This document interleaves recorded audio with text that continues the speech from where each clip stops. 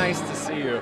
I'm here with Peggy McCay, a Days of Our Lives Outstanding Lead Actress nominee this year at the Daytime Emmys. What does this Daytime Emmy nomination mean to you? It means new lease on life. It means more challenges, knowing that you're part of the show that's important, and hoping that it does good for the show, because we're a team. There's been sort of in society in general that it seems everything is geared towards 20-somethings. I know that I'm no longer part of that 20-somethings.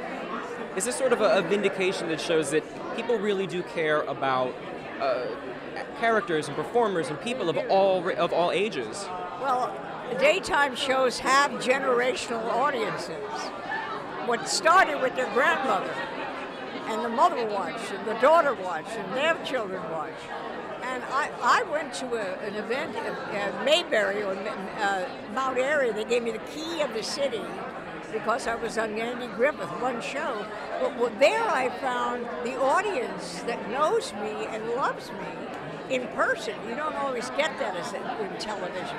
You don't get your audience in front of you. And it was a wonderful feeling. They followed the show, they followed my career, and I feel I know them, and they feel they know me. And I just felt blessed.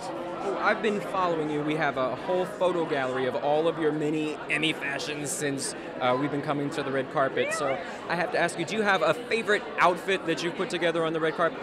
This is a Japanese designer, Issey Miyake, who's an architect. This material is like a feather, but it stands out because he knows how to cut the fabric, so he doesn't need anything to make it stand out straight. And he's very simple, but architectural. Architectural, you know what would look really nice with it? What? About maybe so high. I hope so.